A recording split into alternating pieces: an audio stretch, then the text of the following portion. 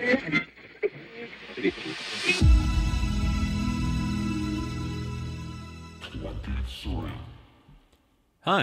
Before we get into this week's episode, I wanted to let you know about some bonus content from Spotlight On. Head over to spotlightonpodcast.com/blog and check out Bonus Tracks, the official blog of this podcast.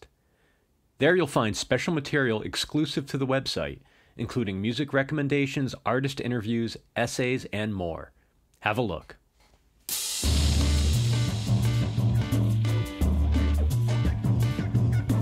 Hello and welcome to Spotlight On, a production of 23 Media Ventures. I'm your host, Lawrence Purrier. Today the spotlight shines on internationally renowned bass player and composer Bruno Råberg.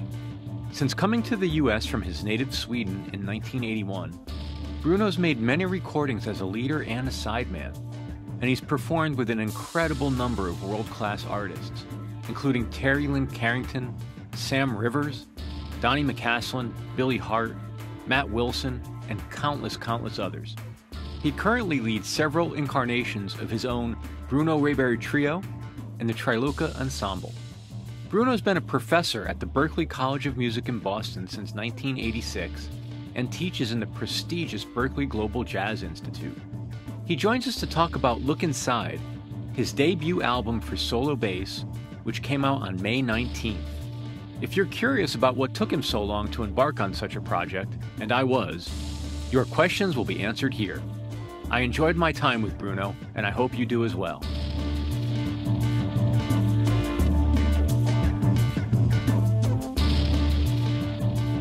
We're here on the occasion of your album Look Inside, which is going to be out on May 19th.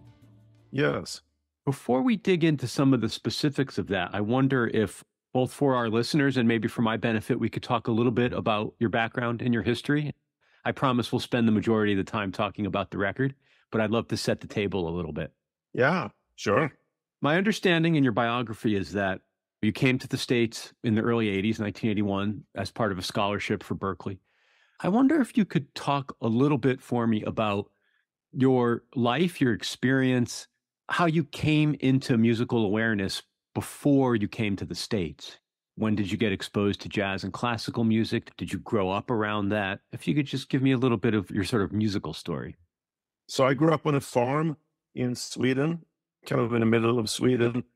You know, it was farmland, farm country. My sisters played a little bit of music. One played guitar, one played piano. My parents were just farmers that didn't really have a chance to study music or pursue that, even if they had wanted to. And I started playing in the pop group called The Farmers. Basically, they needed a bass player, and I didn't even know what that was, basically, because this is like mid-60s, or let me see, 54, yeah, so 66 probably. I managed to get an electric bass, and that's how it started, really, which I fell in love with right away. I also played some guitar and accordion. So we played with that pop group that developed into another group that later. I was 12 and a half when I started with that. And we had a blast. We played on the weekends. We rehearsed the 24 hours, Saturday, Sunday. It was such a blast. I'm still in contact with those guys, actually.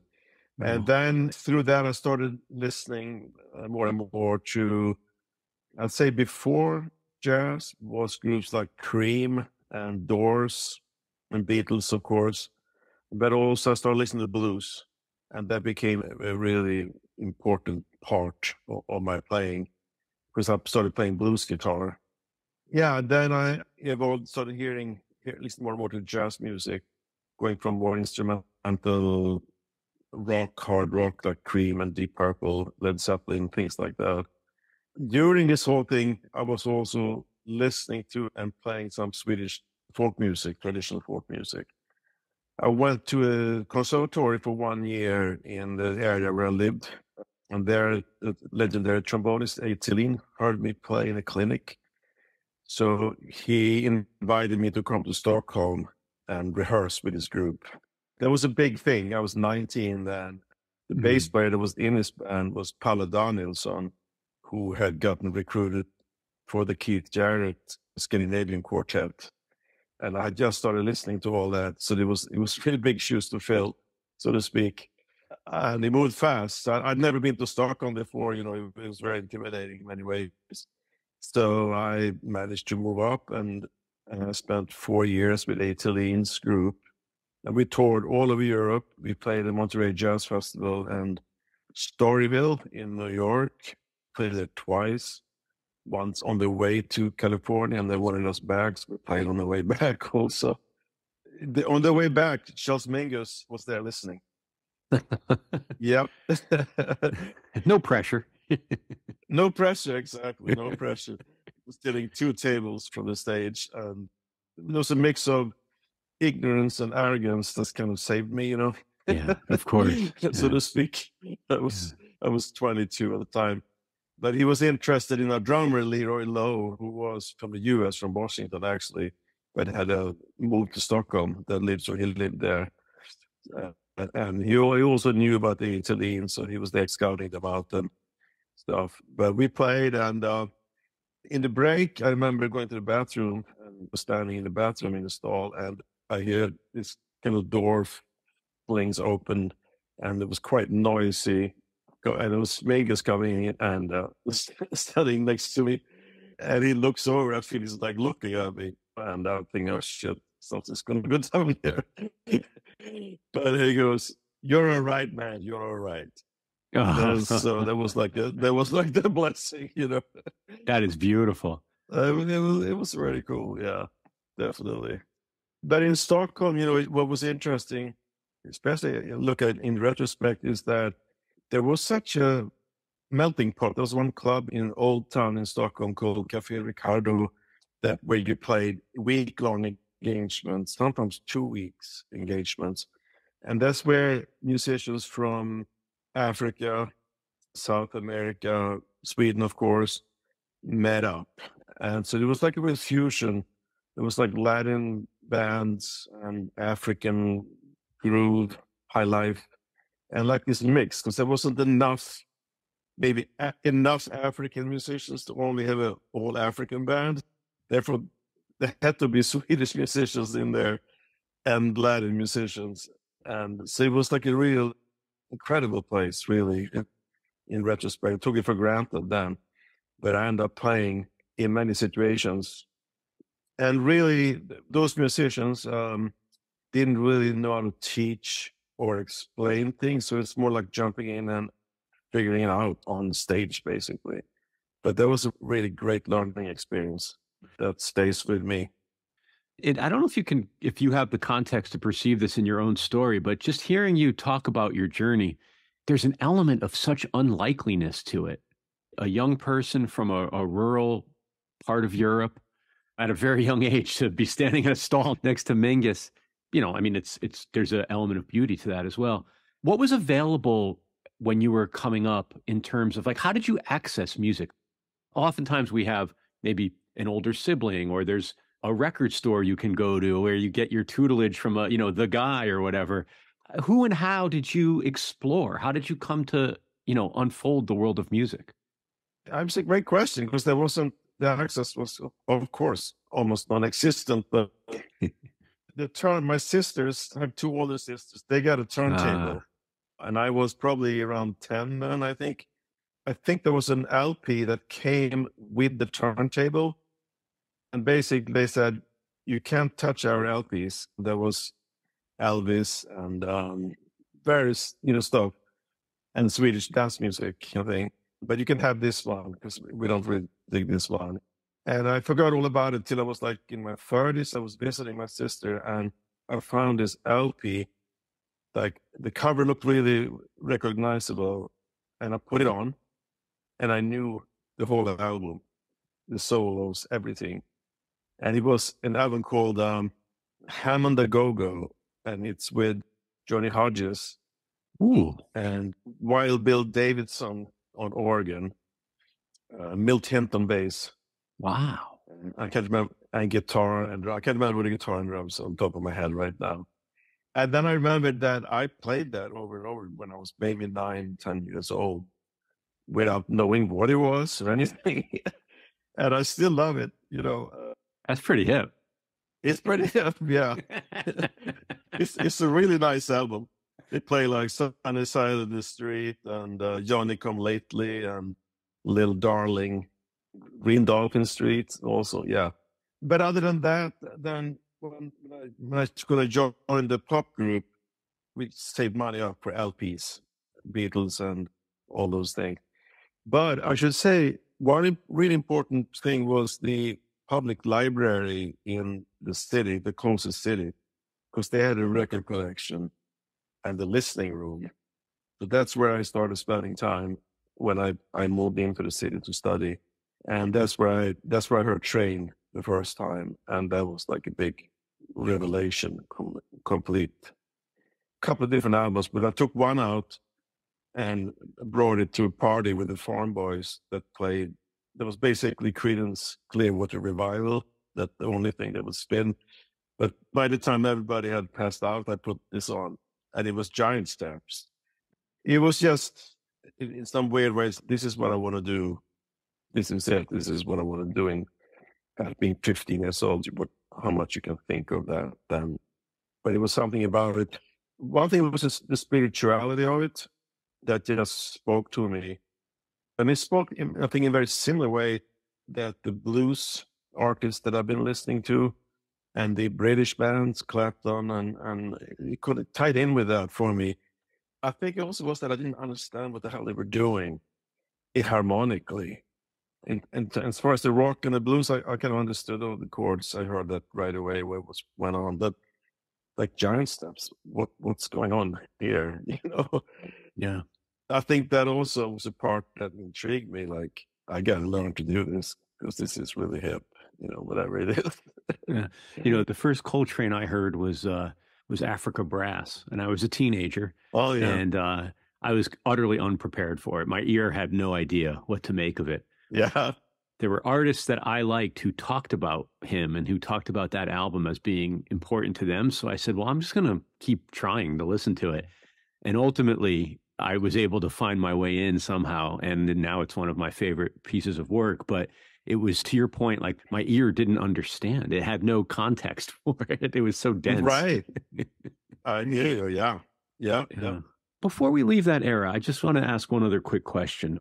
What is Swedish folk music? Like, what's the instrumentation? What's the tradition of it? Would I recognize any trace of it in popular music at all, or is it a living tradition?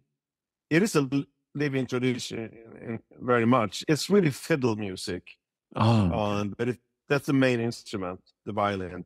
But it also played on something called a key harp or nyckelharpa. It's like a violin type of instrument you hold in your lap, and it has keys that you press on the strings. That's also a very common instrument for that. There's also the munharpe or mouth harp, which is called juice harp, which is kind of the derogatory term, I'm sure. But that's, an instrument that's common all over the world, really. So there's some music for that also. So that music ties in with, especially with Norwegian and Swedish, they tie in together. There's differences, but a lot of similarities too. There's a group called the Heathens. I think it's a Finnish group that does that kind of music with grooves, with contemporary grooves. And it's very intricate music with a lot of intricate microtonal embellishment, intonation. And it's dance music meant for dancing. A lot of it's in 3, and it can be 8th note subdivision or triplet or 16th note subdivision. The beat kind of tunes.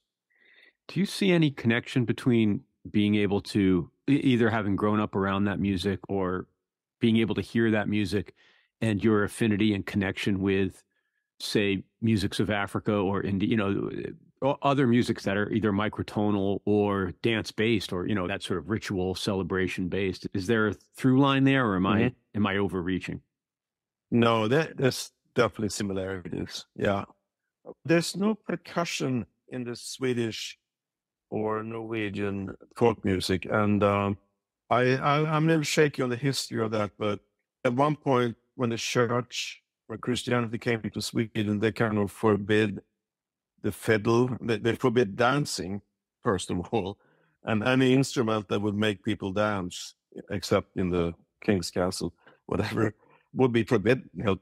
So I don't know much about the history of that, but in Ireland you have the bodhrán, I think it's called bodhrán, which is the frame drum that's very prominent, and Africa, of course. But I'm thinking about Northern Europe, that there are percussion instruments in Ireland and Scotland, etc. But Sweden don't have that. But there's a lot of connections. Yes, even some pieces with triplet feel that I can hear as I could hear with African drums. As a matter of fact, on my album called Orbis, that came out 96, I think, 97, I am exploring that a bit. That's with Bob Moses on drums, Tim Rake piano, and Ole Mathisen on saxophones. He's from Norway. There's some pieces that are based on grooves from the Swedish and Norwegian folk music that sounds African, similar to African grooves. It's fascinating. It's really fascinating. So the answer is yes. Big time, yeah. Yeah. We'll be back with more Spotlight On after this break. And now, back to Spotlight On. Let me bring the conversation around to what you're working on now, or what's about to come out, rather. The most obvious thing that strikes me is, I guess the easiest way to ask is like, why now? Or what circumstances had to present themselves in order for you to take on the idea of a solo bass album? It's been on my mind for a while, because there was some milestone solo bass albums that I really love. I could mention, well, there's Dave Holland's Emerald Tears. Yeah, great on ECM. Yeah, 75, maybe around there, mid-70s. And the other one that is really one of my favorites is by Swedish bass player Anders Jormin. He was a member of Charles Lloyd Quartet for quite many years, I think early 2000s, so in the 90s, together with Swedish pianist Bobo Stensson. And he has an album out called Alone. It's not on ECM. He has another one out that's on ECM also. That's great. But anyway, the first two there were really started my interest in doing it. And I've been nibbling on it like over all these years, but I've been kind of too busy playing with bands and composing. So it's really the pandemic, in a way, that put it together. It's interesting you point to the Dave Holland record. And when I first was introduced to this album that you have coming out, I won't lie, I had a combination of ignorance and some trepidation. I didn't know if I was prepared to give in to a solo bass album for no other really good reason than just sort of ignorance. Okay. And I think part of it is not having a lot of other touchstones. I wasn't familiar with a canon or a tradition. There's the Dave Holland record. I was familiar maybe with, I think there's a really good Michael Manring bass album. Sure. Yeah. I think there's a couple of Jonas Hellborg albums, but there, again, it wasn't something I had a lot of experience with. And as I dug in, I found the album to be very, well, I will say there's a journey. And where I found myself completely wrapped up was the midpoint of the album in the pairing of Prelude to a Kiss and Gyrating Spheres. That's possible, yes. Yeah. They're freely improvised with tapping on the body and stuff. Yes. Those two pieces, alone and together, really encapsulated so much of the record for me. Oh. I wonder if you could maybe use those as a jumping off point to talk about some of the stylistic terrain you cover in the album. What was important to you in terms of a statement or as a showcase for your own abilities to get across with this record? I think number one, it really is the sound.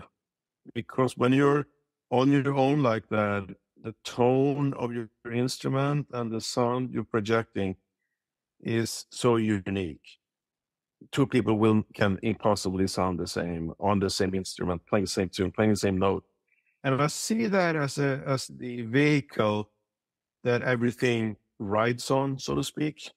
I feel I should be able to play like one note, and it should have enough what I call spiritual velocity, or saying soul and spirit that one note is all you need in a way. This goes back to hearing well, Paladaniels in Sweden many times, but it was one specific concert with Charlie Hayden, with the group with John Garbarek and the guitarist, Brazilian guitarist, pianist. Oh my God, Magico was one of the albums on ECM. They did three albums maybe. That I heard them live in Oslo, Norway, and Charlie just came in and played this like low note, low G on the E string that just the whole place just took a big breath. And I was like, yes, I want to be able to do that. I want to be able to find a way to project my sound that strongly. So that's something that's underpinning the whole thing, I feel like. Actually, can you repeat the question? I forgot. It was a very unfair, rambling question. I guess the heart of the question is more about what were you hoping to showcase or get across? Is this meant to be a showing off of your technical prowess? Is it meant to be a reflection of everything that's come before and you've ingested and now you want to share back out? What's the sort of why? What's the mission statement, the artistic statement? Yeah, it is to have a chance to show things I can do on the bass that I normally won't be able to show in a concert when I play with other people, for one.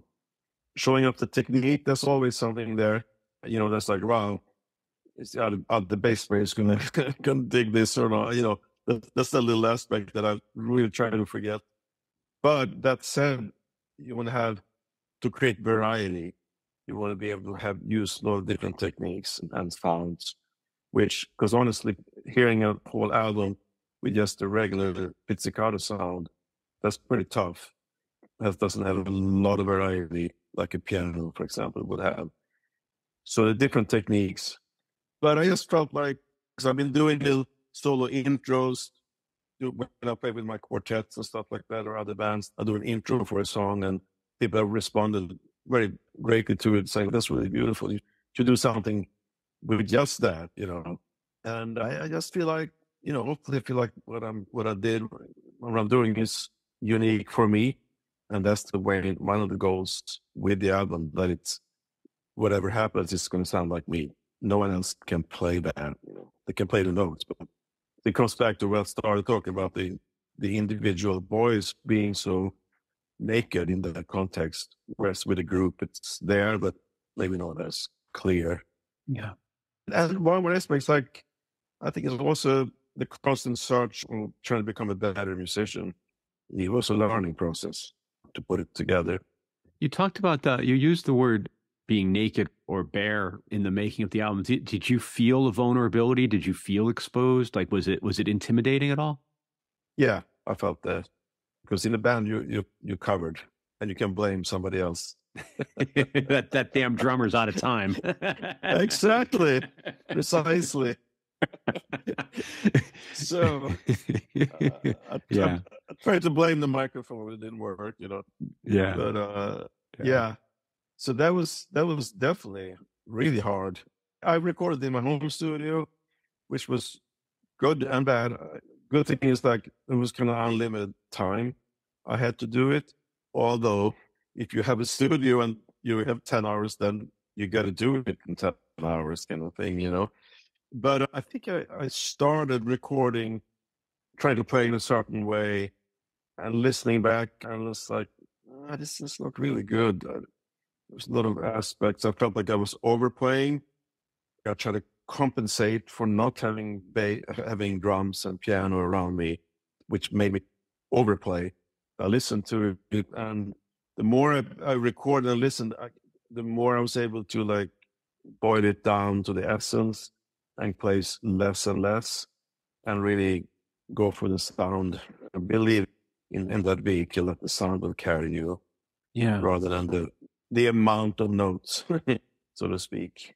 Yeah, I was going to ask you about that, and I'm glad you brought it up, because I couldn't think of a polite way to ask. And the question was going to be, how do you avoid becoming self-indulgent in that type of an environment when it's, or even to say it less negatively, you have to be basically your own editor and your own producer. Mm-hmm. I would imagine that has its own set of excitements and challenges. Yeah, it does. Because I have pretty long experience teaching also. Yeah. And I will sort of learn to recognize when even it can be a professional group or more of a student group.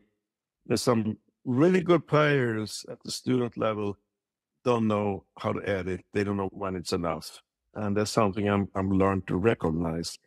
And I tell them, I'm pretty frank with them. It's like, okay, you lost my interest, which can be very subjective, of course. But as you're saying, it's a really good point. So I was recording stuff and I thought, wow, this is cool. I played like 4 choruses on Prelude to a Kiss or something. And I go back and listen. And I'm like, no, 1 chorus is enough if it's good. And after 2 choruses, now I'm just regurgitating. It doesn't add anything to the big picture, to the full piece. So that's a really good question. That was one of the main things I think that I discovered when I started recording it. As I was playing, I thought, this is really cool. And I listened, no, it's not. It's too much. And that was a really good learning process. Yeah. Yeah. Was there any take or any track in particular where you felt like you had figured it out and it made the rest of the process easier? Or was there a way in when you were like, okay, I'm onto it now? Or was each track its own challenge? I think each track was its own challenge, but as I moved along with it, the knowledge carried over from one track to another. So I knew a little bit more how to approach each new piece. Yeah. What's your relationship with catalog? Like, you seem to be a bit of an ECM expert. And I wonder, what is that about? Yeah, it's like growing up in Sweden, of course, the first albums on ECM was really Scandinavian groups for the most part, with Arnold Anderson and John Garbarek, and the Bobo Stensson John Garbarek quartet with Palle Danielsson and John Christensen. And that's what Manfred Eicher heard and figured out, Keith Jarrett, I'm going to put him with that group. So that's how that got started. And that happened when I came to Stockholm in 1974. All of that music started coming out. I just loved all those epic albums as much as I loved the Miles, different quintets, and Wayne Shorter stuff from Blue Note. And I at the time, I listened a lot to funk also, that kind of stuff. Sly and the Family Stone and James Brown, George Duke, that kind of fusion. So that was a big part at the time. But the ECM, it was like a whole other sound that was really intriguing compared with the American, so to speak, jazz albums. Ralph Towner, Solstice. Yeah. I lost track now on ECM, honestly. There's so much coming out, and I tend to lean towards the epic stuff from the 70s. Yeah, of course. Of course. Yeah. What does it mean in the class you teach? The specific course title, right? It's ECM and improv or ECM and jazz. Like, what's the significance of having that in the course title? What do students take that class expecting? Yeah, it's called ECM/free jazz. When I started teaching at Berklee in 1986, there was literally no one teaching any of that music. It was one or two Kenny Wheeler tunes, Smatter, that people played. And a lot of people didn't know who the artists on that label were at all. It was such a divide at the time. So I just started an ensemble doing that, and I'm still doing it. And so we did a lot of Kenny Wheeler and John Abercrombie, Keith Jarrett, all those artists, mainly that material. Dave Holland, of course. It's silly to have a record label name as for an ensemble, but I figured that was the best. Everybody understood what it was then, basically. Right, it's a shorthand for a certain style or mindset. Yeah, exactly. It's really interesting what you talk about, Bruno, with that time period of the mid-late 80s and where the state of jazz education was, what was considered the canon at that point, and just where jazz was as a form. I've talked to some other guests about this, especially people who came up in the late 70s, early 80s in particular, who, there was such a backlash to the 70s and the neo-traditionalists, I guess, if you will, like the Wynton Marsalis camp. Mm-hmm. It was a strange time, and there was this period where it was always, is jazz dead? that's what I came up with as a listener. Like all the best jazz has been made was sort of the mindset. I grew up in the East Coast of America, so I had ready proximity to New York, and I never felt like jazz was dead. You know, you could go see something very traditional, or you could go downtown and you could go see John Zorn or, you know, anything like that. And I wonder, what did you think you were getting into as a young person exploring and trying to make a life in this field, this genre? Did it feel alive to you? Did you feel like you had a role in preservation? Did you feel there was still ground to uncover? Like, do you recall like what your mindset was as a player? I don't know. I just had a blast playing anything. It wasn't much thought that went into it, really. But I played traditional gigs. When I came to Boston, I would play with older musicians that played show tunes. I didn't know any tunes or what they were playing because they weren't in the real book. You know, they kept calling me back. And I said, so why are you guys calling me back? I don't know any of the tunes. And the one guy says, you have good tone, a good time, and you hear when you're wrong. So, but you're ahead of 90% of the other people. Yeah, exactly. I just ate anything, you know, and I actually didn't go to Berklee. I went to New York Conservatory, which of course had a tradition with the third stream. Gunter Schroeder, etc. So there I played classical, I played students, senior classical recitals, experimental classical music, to klezmer music, and anything in between, all the jazz stuff. All those years, I was like, really like, I just want to learn to play anything good. But I never felt like jazz was dead, you know? I guess the only way an art form would die is if it stops developing. You know, I take Wayne Shorter as an example, and Miles. If you take Wayne Shorter, like, if you were that great post-bop tenor saxophonist, like with Blakey and his own albums, like, why would you want to do anything else if you were that good? You know? But he just kept going. He were able to left that behind. Same Miles. They were able to leave that behind, which is incomprehensible to me in a way when you achieve come to such a high level in a certain mode or style part of jazz that you want to leave that. But they both did it. It's remarkable. But to come back to, I think any art form will die if it doesn't continue. And I think sometimes the continuation, the new material that comes up at first might not sound as good as the material that happened 10 years earlier. And that's fine, because it's just being born. New stuff is being born, and it's not going to be perfect and refined until it has some time. So that's also part of the process to, I think, to be able to let things, you know, sound the way they sound in a way. What you're saying there reminds me of the famous Downbeat article after Coltrane and Eric Dolphy played at the Village Vanguard in the fall of, I guess it was 61. And that spring, there was this Downbeat article about how they were not making jazz and they were destroying the music. And the article really like held them to account of like, what is it that you think you're doing? It's hard to believe as a listener with the space of 60 years and how just incredible that music is. I can understand, I suppose, hearing some of the droning and the Indian influence about why it confounded listeners in the moment, but certainly nothing they need to apologize for. But it speaks to your idea that it took time. It took time for people to be able to integrate that into their expectation of jazz. And for the musicians to refine it too, or, you know, make it more solid, so to speak. Yeah. A couple other questions before I let you go. Did you play the same instrument across this album? Yeah, it's the same instrument. It's a French-made instrument from like around 1880 in the Mirecourt area of France. Yeah. Beautiful tone. Beautiful tone. Thank you. Record. Yeah. Really wonderful. I see you have an album release show. Is there some enthusiasm about now you have to do this in front of people? How do you feel about that? I like the word enthusiasm instead of fear, and you know.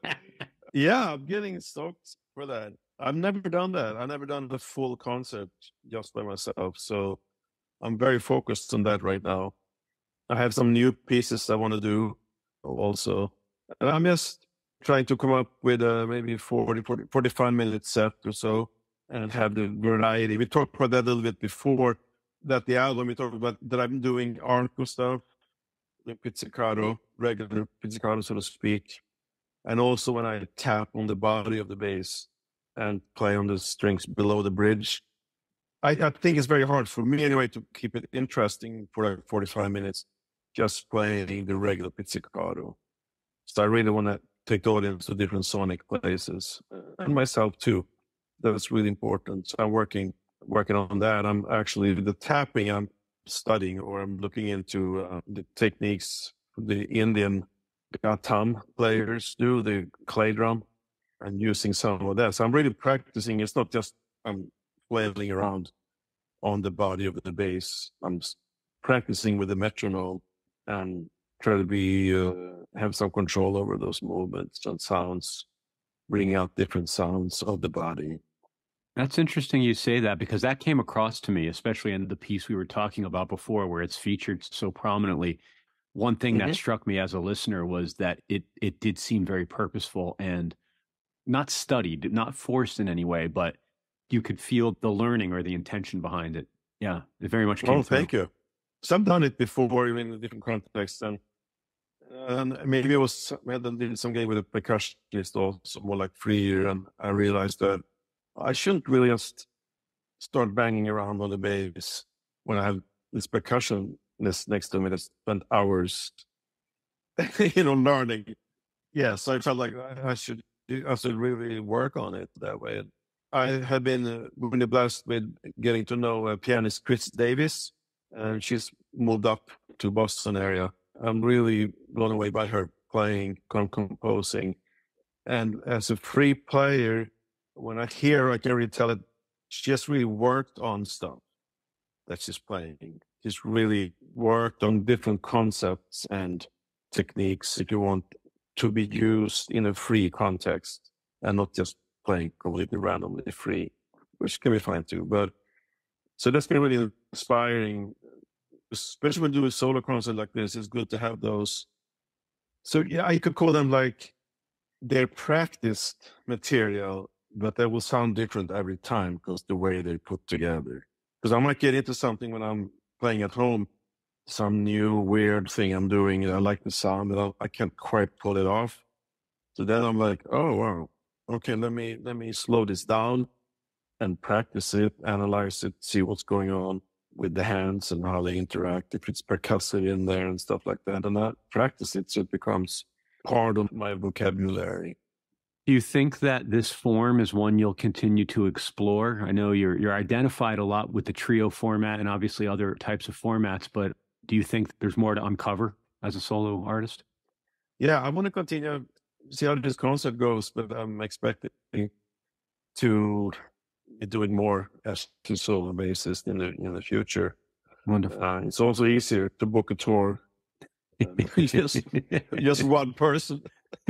Yeah. Absolutely. Well, thank you. Thank you I want to thank you for a few things. Thank you for challenging my assumptions about music and what this album could be. It will definitely open my ears now to explore more solo bass recordings. And thank you overall for making time today. I really appreciate talking with you. It's all my pleasure. I'm happy. It was a great talking to you. I'm happy to dug it and all that. And I should mention, I recently recorded a recording for 10-piece band. So going the opposite of a solo completely. That's going to be out hopefully early 24. There's 6 horns and 4 in the rhythm section. And Chris Davis is playing on half of it. And Walter Smith, the saxophonist, is playing on half of it. I don't know if you're Alan Chase. Does that ring a bell? Saxophonist? Yeah, sure. Yeah. Yeah. He's one of my closest friends, by the way. He's on it. And so 6 horns, that doubling on various things, and then guitar, bass, drums, organ, and stuff like that. Wow. All right. Yeah. So the extremes, Thank you. I'll keep you posted. Thank you so much, Bruno Råberg. As always, thank you for listening to Spotlight On, a production of 23 Media Ventures. I'm your host and executive producer, Lawrence Purrier.